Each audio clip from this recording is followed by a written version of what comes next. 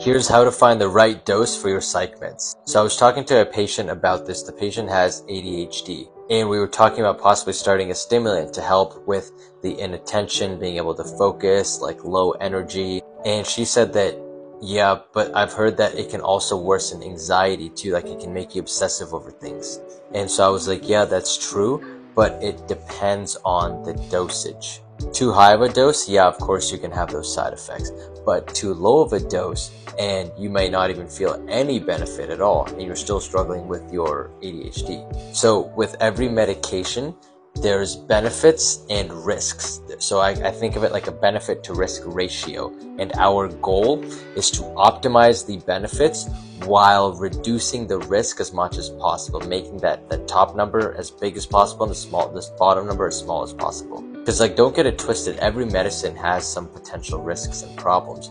It's just that the benefits outweigh the risks, which is why we utilize them in the first place.